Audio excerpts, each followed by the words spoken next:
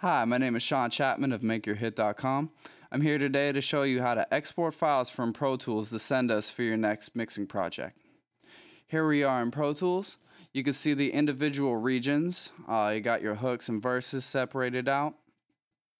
First thing you're going to want to do is make a selection encompassing all the files.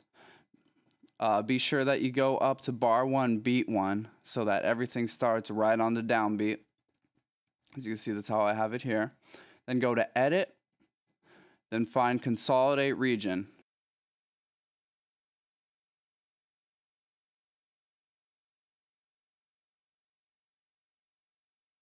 And now you see every track has its own individual file that runs the full length from the very start to the very end.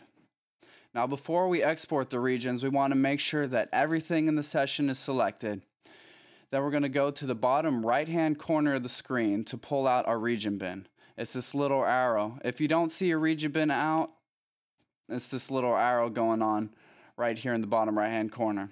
So open that, go to the region pull-down menu up here at the top, and find Export Regions as Files. Click on it. Make sure you export them as waves, 24-bit, 44.1 sample rate. Then you're going to want to choose the folder that you're going to export them to. I'm going into the project folder and just making a folder. I'll call this MakeYourHit.com, Make Your Hit Export 1, and create it. Make sure it's choose and press open. Then export. This should take a few to 10 minutes depending on how big the session is for everything to export.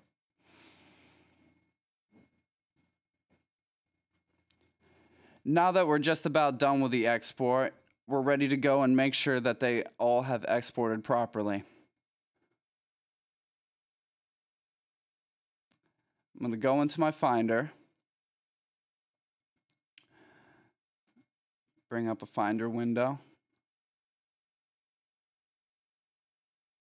I'm going to search for where I made the project.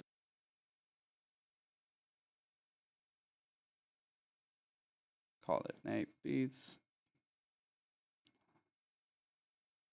And boom. And in that folder, you see we have a bunch of individual files for each track ready to be sent off. So, thank you for watching. Please refer to the next video on how to properly compress and send us your files for your next hit.